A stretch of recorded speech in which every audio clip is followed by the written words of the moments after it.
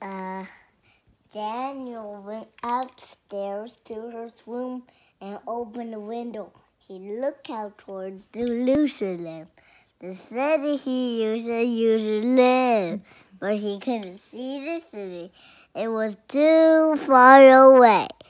Sometimes Daniel still missed his old home.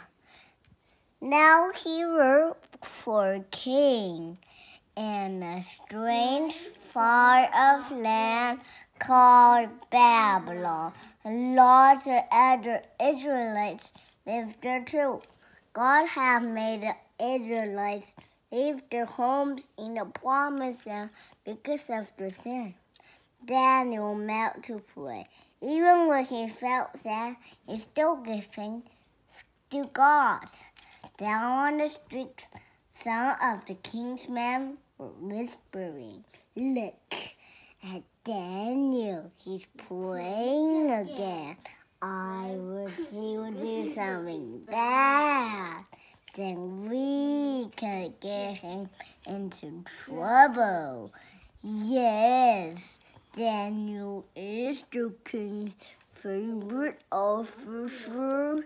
If we don't do something quick, the king will put him in charge of England, including mine. I got an idea.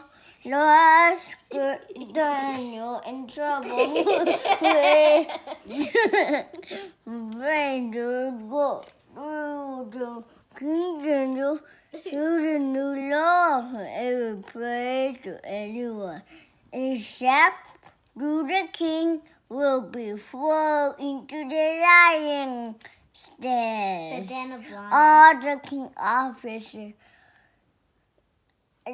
All the king officers stopped whispering and began to bleed. What a perfect plan, they said. They go and trick the king into making the law. Up in his room, Daniel kept praying. Not one, not two, but 3 times each day. He would go to his room and sit down on his knees and pray. At the palace one day, Daniel knew the king's new law.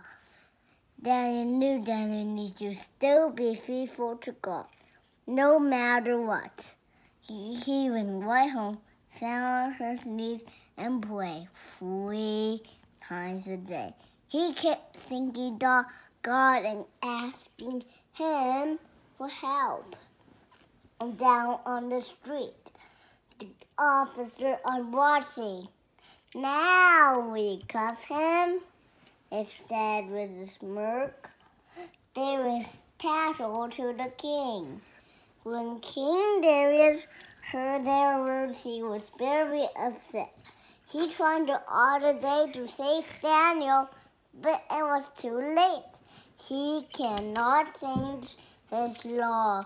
The king's men seized Daniel and brought him to the death. Daniel can hear the hungry crowds, the lions below. The king called to them, "Will God, I just need save you." Inside that, Daniel didn't move a muscle. He closed his eyes tightly, but there were growls.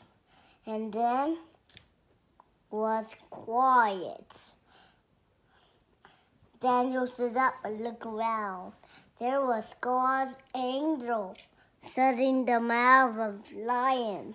Not one lion even just.